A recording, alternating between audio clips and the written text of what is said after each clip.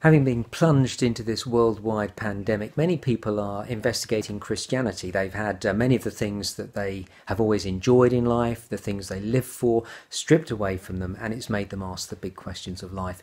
And often when people do investigate Christianity, they come to a point, quite reasonably, where they say, is there any firm, solid evidence to help me to believe?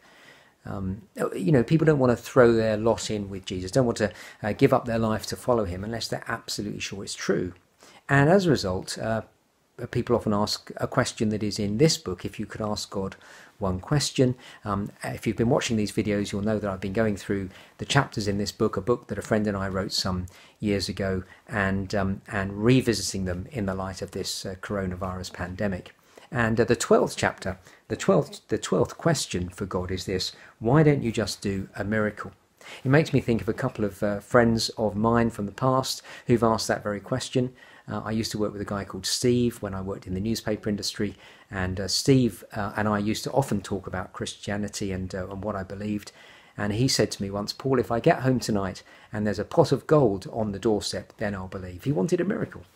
I think of a guy called Bill, a neighbour of mine, a lovely fellow. I was in the garden gardening, he walked past. Somehow we got into conversation, and Bill obviously knew who I was and what I did for a living. And he said to me, Paul, if only I could see a miracle, the sort of miracle that used to happen when Jesus was on earth, then I'd believe. Well, how do we go with this? People are wanting evidence, quite rightly so. Where do we give them the evidence they want? Well, John's Gospel, which tells the life of Jesus, is written with evidence, and not least of all, miracle evidence for us to believe.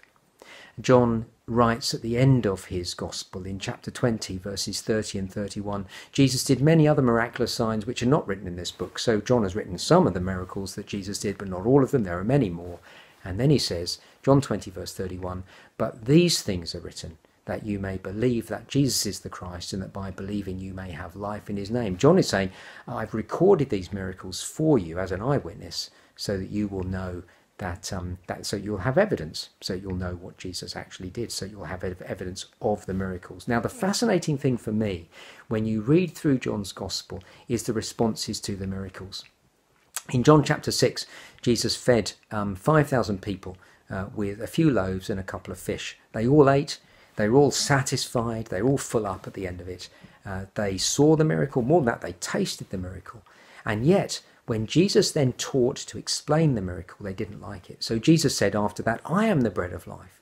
He's basically saying, I've just fed you, you've been filled physically, but I'm the bread of life. I'm the one who can fill you, satisfy you, fulfill you spiritually. I'm really what life is all about. And people couldn't stomach that kind of comment, and many walked away from him.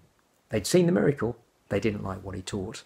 Then think of John chapter 11, where Jesus raised a man from the dead. His name was Lazarus, and many people saw the miracle. And some of those people who saw it went to the religious leaders of the time and told them what they'd seen.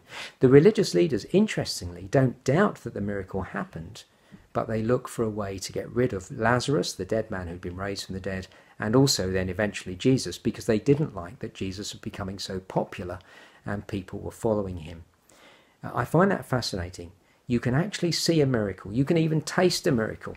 And yet you still might not believe, not because there isn't evidence, but because you don't like the implications of Jesus' teaching and the implications of the miracles themselves.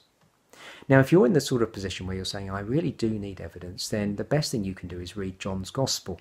And because it's written to give you evidence. Have a read, see what you think of it. But as you do, you need to ask yourself the question, is it actually evidence that I need? Or is it that that I don't really like what Jesus teaches and the demands that he puts on my life? Is that why I'm not believing? Well, there we are. You can read some more in this book on that question. And this book is free until the end of June 2020 as an ebook from the publisher. The publisher, the Good Book Company, if you go to their website and you type in, if you could ask God one question ebook, then you can get this free until the end of June 2020.